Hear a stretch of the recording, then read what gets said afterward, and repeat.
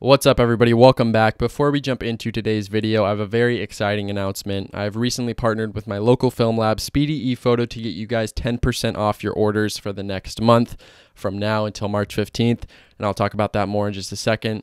But I've been using Speedy ePhoto for the past year and a half or so now, and they have developed and scanned the majority of my work, and I really can't say enough good things about them. They are a family-run business. They've been doing it for almost 40 years now, so they definitely know what they are doing. They're extremely knowledgeable, extremely friendly, and always a breeze to work with. A couple of my favorite things about Speedy ePhoto: one, the quality. They always blow me away with how rich and natural the colors are on their scans. They scanned all of my Europe negatives, and I found myself not even wanting to touch them in Lightroom because they got the colors so pinpoint accurate to how I actually remembered those moments being in real life. They do a fully manual scanning process. They key the highlights and shadows and make sure that you guys are getting the most amount of detail you can out of your negatives. Once I saw the difference between an automated scan and Speedy ePhoto's manual scan, I was completely shocked. I mean, the difference is mind-boggling, and it really reassured me that I am getting the highest quality results from Speedy ePhoto. And the other thing I love about Speedy ePhoto is the timeliness. For C41 film, it's usually a 2-hour turnaround time, which is absolutely ridiculous. And for black and white film, it's usually only 2 days. So even if you're mailing your film in, you can still expect to get your scans back delivered via Dropbox in a very timely manner. So with all that being said, I'm very excited to give you guys the opportunity to get 10% off your orders with Speedy ePhoto for the next month. From now until March 15th, if you guys are mailing film in, all you have to do is put your film in a padded envelope along with a note card or piece of paper with your name, email address, and phone number on there, and then write my name on there as well. Once they receive your mail, they will shoot you a request via PayPal with that 10% discount. And if you guys are walking into the store, just drop your film off with them, mention my name, mention the discount, and they'll hook you up with 10% off. I will leave a link to their website and their mailing address in the description below so you guys know where to mail your film to. And if you have any other questions, you can visit their website and contact them there. Guys, I'm super excited for you to try Speedy ePhoto out and get some high quality, affordable scans in a timely manner. Without further ado, let's jump into today's video.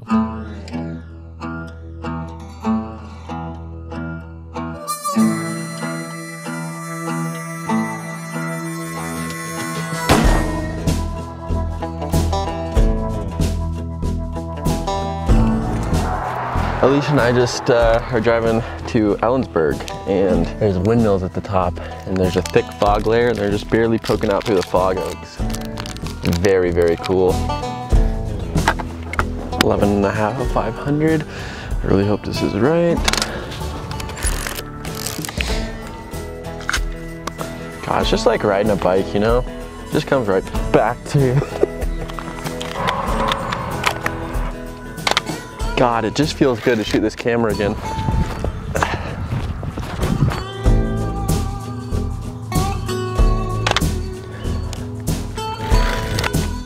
And I love these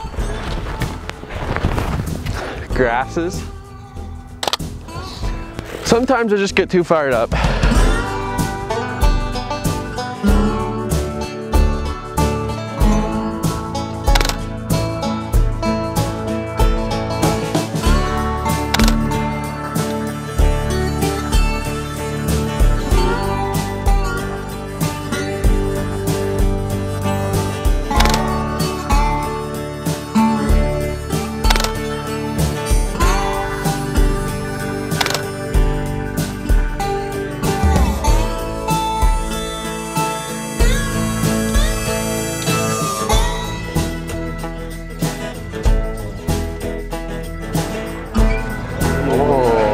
Thank you. I might need 2.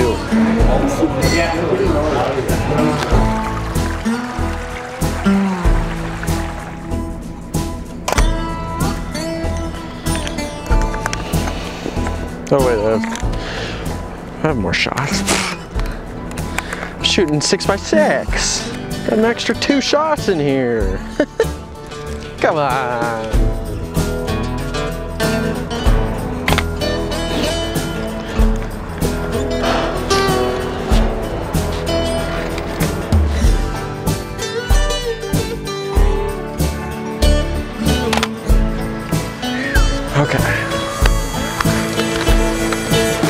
This first trip out to central Washington was a real tease. We lucked out with a thin fog layer windmill combination, and thankfully, the infamous van was still posted up at the Summit Inn.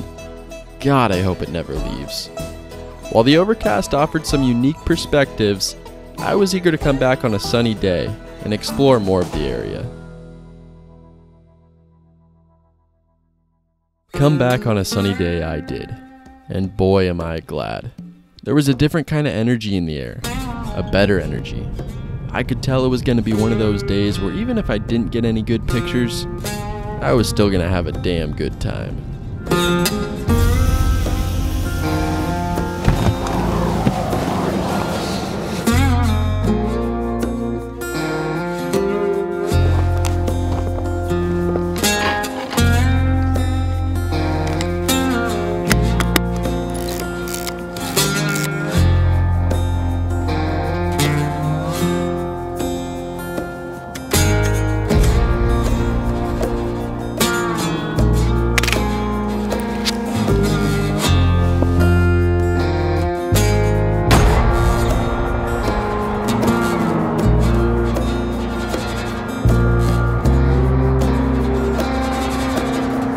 Pulled off simply because this is the biggest flag I think I've ever seen in my life.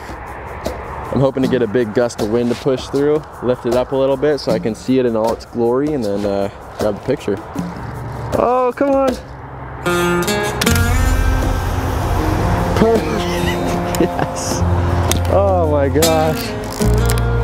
It finally unraveled itself.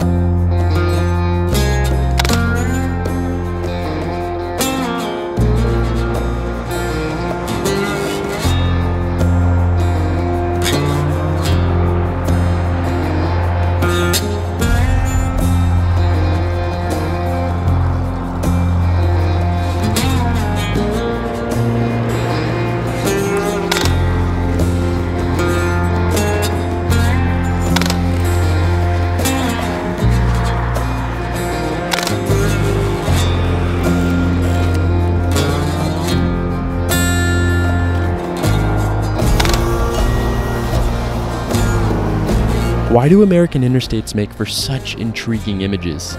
The nostalgia, the heavy dose of Americana, or maybe it's because after all these years, not much has changed. While it's obviously a mixture of all three and so much more, I think my fascination with these strips of asphalt lies in the fact that all these roads and the people that drive on them have millions of stories to tell, most of which will forever go untold. Whoa! Day ain't over yet, chaps. Let's see what Highway 10 has to offer. I think I'm going to use the Bronica's light meter for the rest of the day because I trust it more than the wife that I don't have. I'm gonna get drunk and smoke 3 packs of Mcelroy. Well, speaking of the Bronica, I think I'm going to load up some Portrait 400, shoot a roll through it, get some square images. I've missed shooting on this thing so much, and I feel like I need to make up for lost time.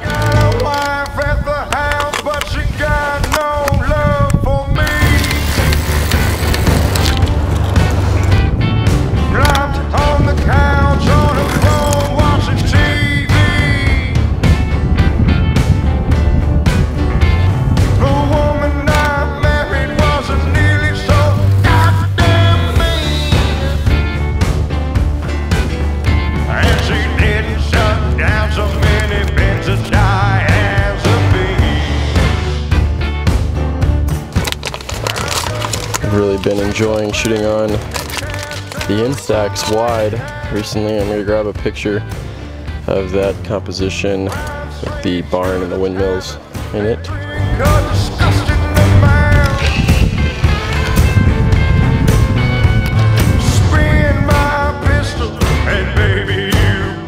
I'm going to grab one more picture of the same frame on the Pentax just to complete the trifecta. Get one on all 3 cameras, and just for funsies, I'm gonna guess the exposure. F8 at 1/125th, Portrait 160 on the Pentax here.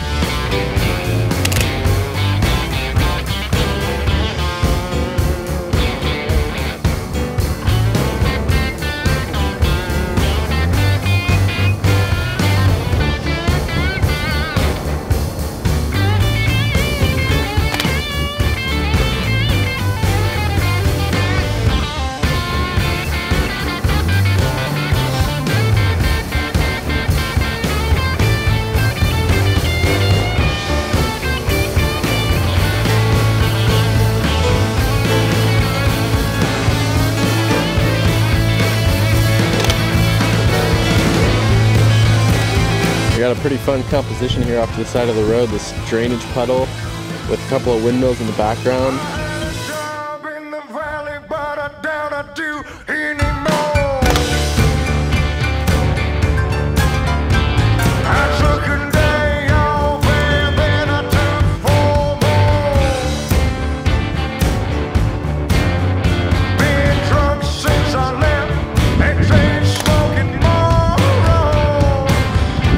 Well, time to put another roll in the Pentax. Gonna load up Portrait 400. There's one image that I want to get on the 105 lens on the Pentax. Classic loading the film in direct sunlight to get the video shot.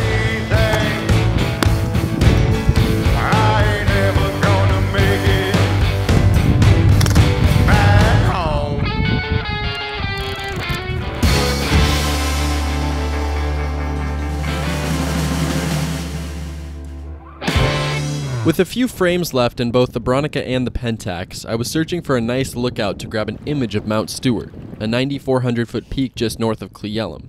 I found a promising ridge on Google Maps, but unfortunately the mountain view was obstructed. I managed to grab this image, which would have been quite nice if not for the subtle light leak that the Bronica has apparently been plagued with.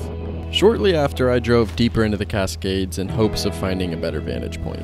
There's no parking anywhere, so I literally just parked my car on the road to get this shot, but this is exactly what I was looking for. It's not of Mount Stewart, unfortunately, but still a breathtaking view of some of the surrounding mountains.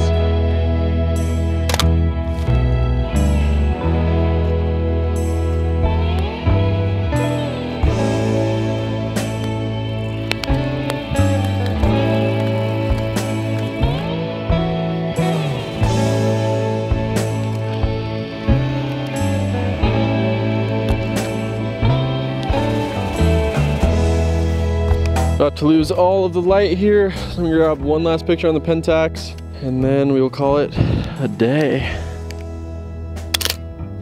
All right. Lost that light really quickly. And we had some very thin cloud coverage come and block off the mountain just a hair. So I think that first exposure on the Bronica is gonna be the way to go. JK, I lied, I'm grabbing a couple more on the Pentax. So I checked the meter on my phone. It was saying F11 at 1/60th. Pulled out the Bronica, used that built-in meter. It was saying F11 at 1/15th. Bronica has never steered me wrong, so we're going with the Bronica. F11, 1/15th.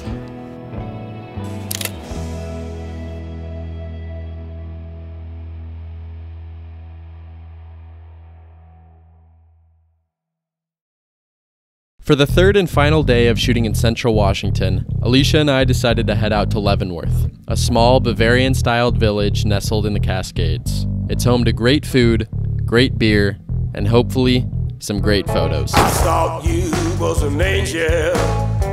You flew away just like a bird. I thought you was an angel. You flew away just like a bird. You know what they say, you gotta let the shutter surprise you. It's like shooting a gun, you can't pull the trigger slow enough, you know? It's a beautiful thing, it really is. Spread your pretty wings, let me deep inside. When you was good and satisfied, away you would fly. Well, honey, you ain't no angel. Nice. You flew away just like a bird. Our trip to heaven was a detour through hell on earth. I'm kind of just ripping these pictures without even thinking, and it could be really powerful or it could be really stupid. Might be a robin redbreast or a squawking blue jay. Might be the devil's own raven. It don't matter no how in a way. Honey, you ain't no angel. You flew away just like a bird. Our trip to heaven was a detour through hell on earth. Holy shit. Bro, there's like 4 racks of beer in here. It's like empty cans everywhere.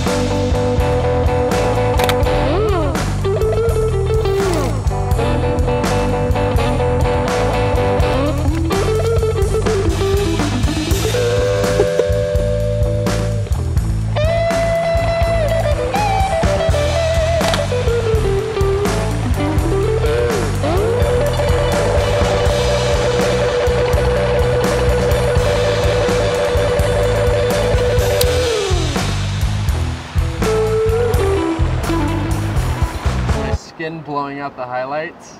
Yeah. Oh, give it that pre-dunk smell. Oh, she's ready. Cut out caffeine about a month ago. Gotta find those creative alternatives, you know?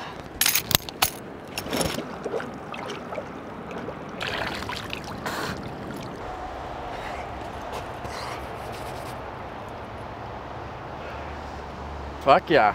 Might have to go again.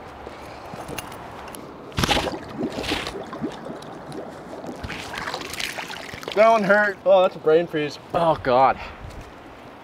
Oh, that's a brain freeze and a half. Holy fuck. Well, hey. You know what they say? Dunking your head in a river.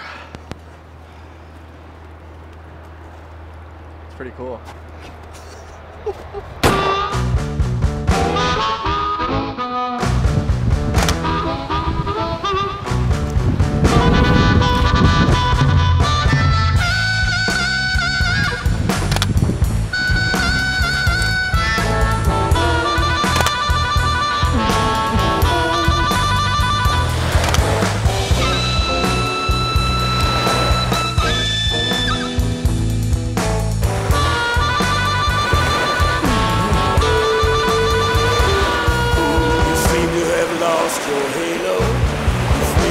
Tree to tree, got time for everyone else, never had no time for me.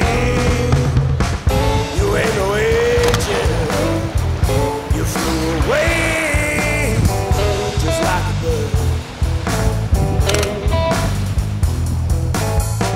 My trip to heaven was a detour through hell on earth.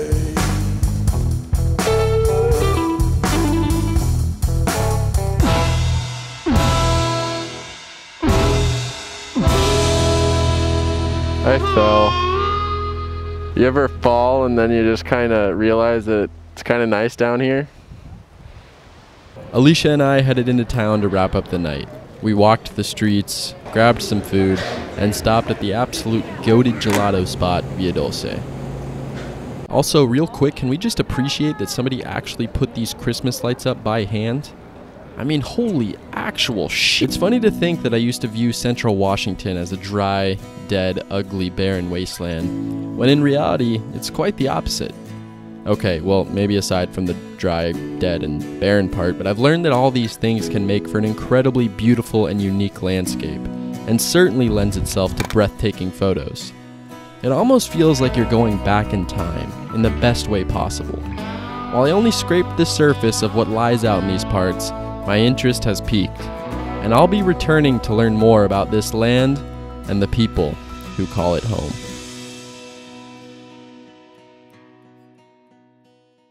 Pink waffles are good. 7 out of 10.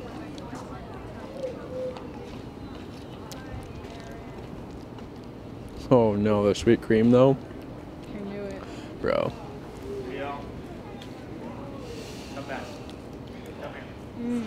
It's so good. Ooh. Pretty bomb. It's a good way to wrap up the night, huh?